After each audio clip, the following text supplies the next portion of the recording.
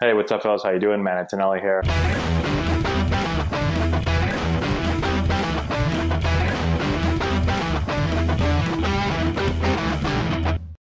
Hey, what's going on, everyone? How we doing, man? Antonelli here. Today we have a question on when we get down the field, and we're going to talk about a right-handed fielder. Okay, so if you're a lefty, just switch up everything I'm saying. But as a righty, which again most infielders are except for first baseman, when I get a ground ball, which foot is supposed to go in front? So should I be left foot slightly in front of right? Should I be even? Should I be left foot behind? And so we're going to talk about that today.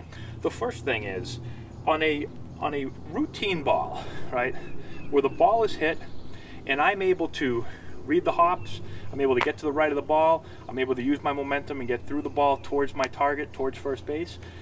99% of the time, I'm going to be left foot slightly in front of right. So I'm going to get to the right of the ball, I'm going to approach the ball, I'm going to put my right foot into the ground, and then when I spread my left foot, when I spread this foot, I'm going to be slightly in front of my right. All right, because I can read the ball, I can get around the ball, and I want to get going this way. So I want my left foot slightly in front of my right so that when I field the ball and start to funnel it, I can take my right to my left and my left to my target, and I'm going that way, right?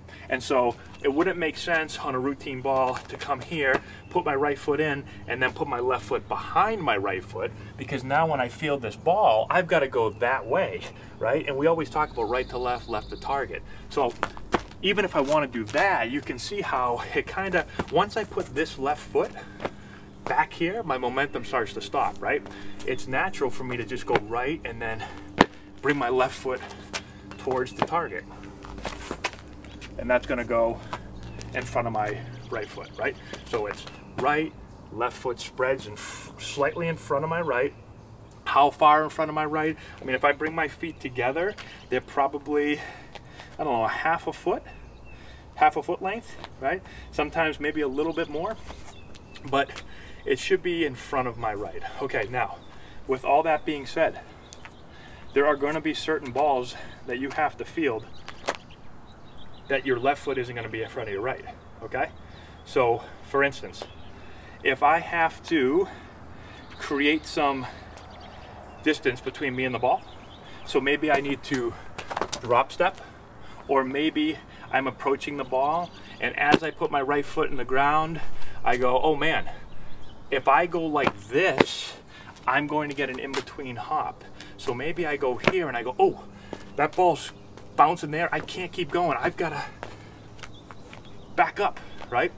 And so I might field the ball with my left foot behind. Now this isn't going to happen a lot, and this isn't ideal, but not every ball are you going to be able to field ideally. Most of them you will, right? Again, regular ground balls where I've got time to get around it, but sometimes, especially at third base, if I'm playing third base, balls hit, oh, and I might have to do that, right? Balls hit hard, it's a one hopper, I don't have time to get around it, right? Third base is a real reactionary position. I've just got to move and catch the ball. A lot of times it's just one step and a catch. And so I might be here, balls hit, oh, I back up, and now I'm in this position where I went right, left, field the ball here, right? My left foot's behind my right, but that's not routine. Routine, I can get around it. So I've always got to keep my feet ready to, oh, I got to back up. I take it here, now I field it, and I get going that way, right? Now again, that happens a little bit more at third base. Usually at shortstop, there's not going to be a whole lot of balls that are just rocketed at you that you're going to have to do that. It will happen once in a while, but typically at shortstop, you're further away, you're going to move around more, you're going to be able to come get the ball, you're going to be able to read the hops and get around it, and that's when you're going to go right, left field, and your left foot's going to be in front of your right. Another play again, usually we talked about it already, kind of like the drop step, but there'll be balls where you've got to go one-handed, right? So I come this way, my right foot's going to be behind, or excuse me, my left foot's going to be behind my right foot, okay? So hopefully that makes sense. Again, it all depends on the bounce of the ball. Your job is always to pick out a good hop, which is a long hop or a short hop. You want to stay away from the in-between hop. You can't always do that, but you want to try as much as you can, and so I'm always working my feet to do that. Again, 99% of the time, if it's a routine ground ball, I'm going to be able to read the hops, come up, right, left foot in front, field it, throw it. But if I can't, I might have to open up, I might have to back up, I might have to slow down, put my foot like this.